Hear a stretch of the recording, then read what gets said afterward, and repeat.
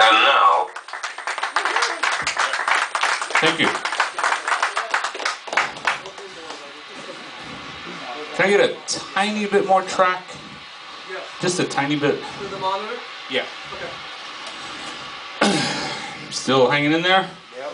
Everything cool? Wonderful. Awesome. How's the guitar come through the monitor? Excellent. Hey, what's in your signal path on the floor? Really, well, I've got my Blackstar switcher here. One thing to talk about, these heads, these Blackstar heads, I mean, you know, we, obviously Ministry is a very heavy band, but these heads are very versatile. We use the clean channel.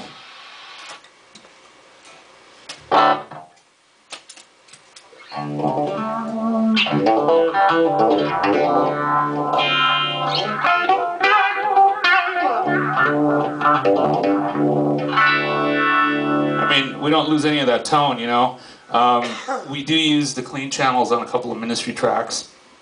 And then I've got a crunch channel for some of the old classic Ministry stuff, which it doesn't have a lot of like gain It's just almost like plugging straight into an amp and just turning it up, like, you know, to 10.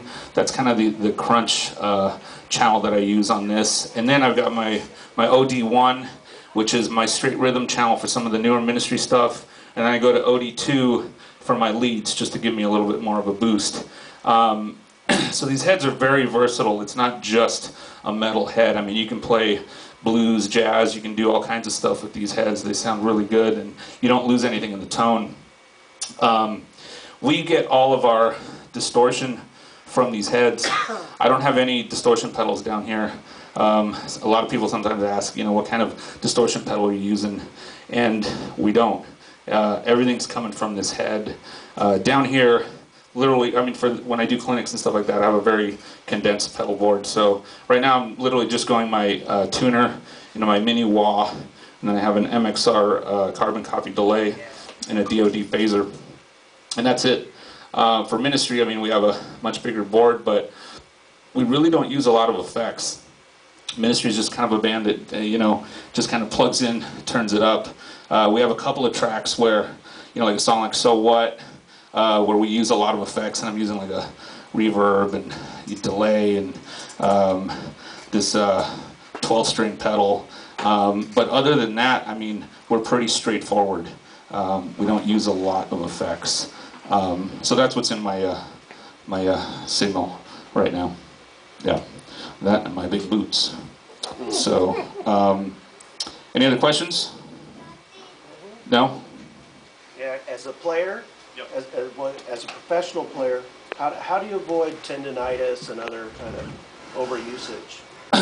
I don't. Okay. I hate to say this, but it sucks getting old. You know, there's really, I wish I had an answer. We try to do what we can. We try to ice and, but yeah, we try to stretch. We do all those things, but I've been fairly lucky with that. I really haven't had many problems with my hands. Every now and then, depending on how heavy the tour cycle is, I'll start to feel, just this, it's like this, like your hand is just super tired, and it gets a little tough to, to just kind of work on the neck there. But I've been pretty lucky. Aside from that, just take some ibuprofens and ice and stretch and, try to get somebody to rub your hands,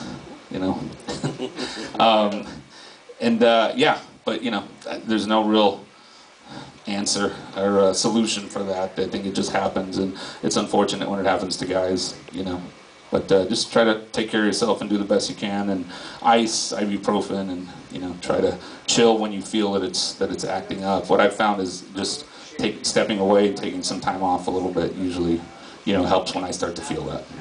Yeah. Thank you. Any other questions? What kind of tubes do they come with?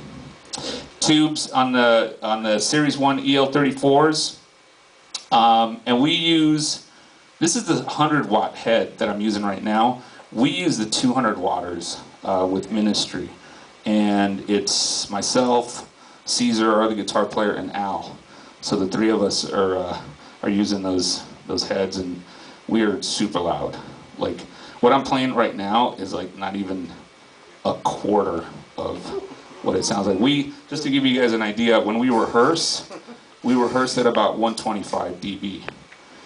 That's just our rehearsal room. And, so when Al is partially deaf, and so now we're all partially deaf because of that. But, he just wants everything louder and louder, so, yeah. And these amps, I mean, I don't know if you notice on some amps, sometimes when they're at a certain volume, they start to just crap out, and you start to lose tone, and you just, it just starts to bottom out, and these don't do that. I mean, we push these things really hard.